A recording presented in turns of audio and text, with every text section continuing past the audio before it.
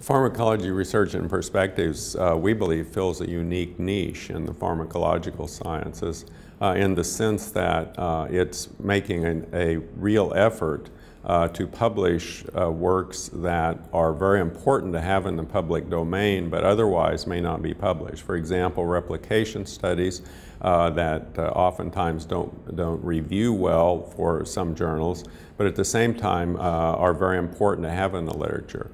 Studies in which there are results of experiments or therapeutic targets that were demonstrated to not be effective as therapeutic targets are very important to have in the public domain as well, to not replicate or to not require other laboratories to replicate and make expenditures to repeat experiments. And not only does it fulfill that niche of preventing unnecessary replication, but also those publications will commonly provide information with new research tools that can be highly useful pharmacological agents for research purposes, even if there's no therapeutic indication necessarily. They can still be very valuable research tools available to the whole community. And at this point in time, a large proportion of the academic community are simply unaware of the potentiality of using a number of research tools because those studies are currently unpublished. So I think for the BPS and ASPET to be a leader in producing a journal that creates a publishing vehicle for studies that are otherwise just there out in the ether, no one knows, and I think that's very important. Pharmacology Research and Perspectives has come into being as an open access journal really, I think, in response to an ongoing and increasing wish to get good science into the public domain sooner and more accessible to a wider population. Immediacy is a key factor because often, research that's been accepted for publication may take some time before it's available to the rest of the research community. With open access, those times are shrunken considerably, so your research is more accessible, but also major grant-giving authorities around the world are demanding that research is placed in publicly accessible repositories. So it's the way of the future. We seek a variety of papers of excellent science, but in particular this concept of providing a venue for replication studies, studies for which a particular promising therapeutic target might be demonstrated either be useful or not useful, for review kinds of papers as well that would seek a venue in the open access domain. As it goes forward, we expect that we'll be attracting increasing numbers of original submissions that really represent the best in pharmacological science that, again, are seeking access, rapid access to the public domain.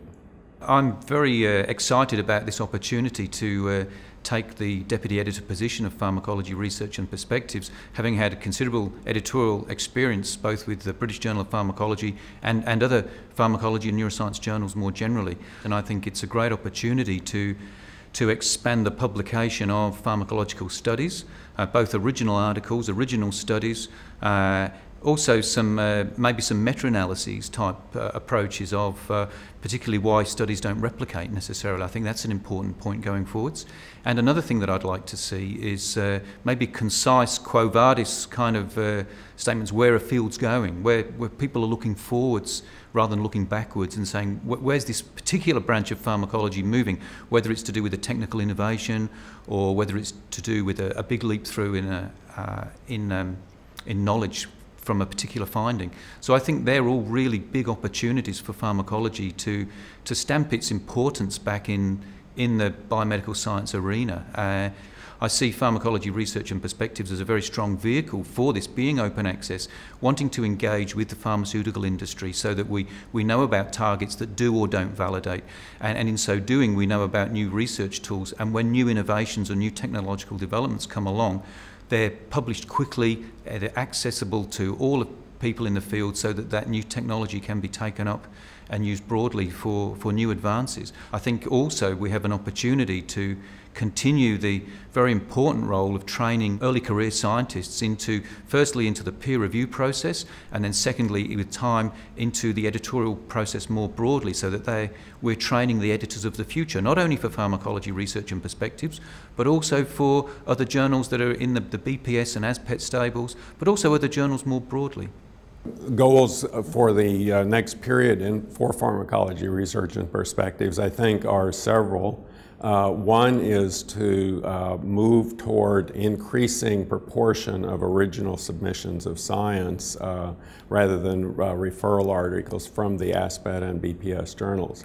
Second is to define and explore areas of what I view as unmet editorial and publishing space.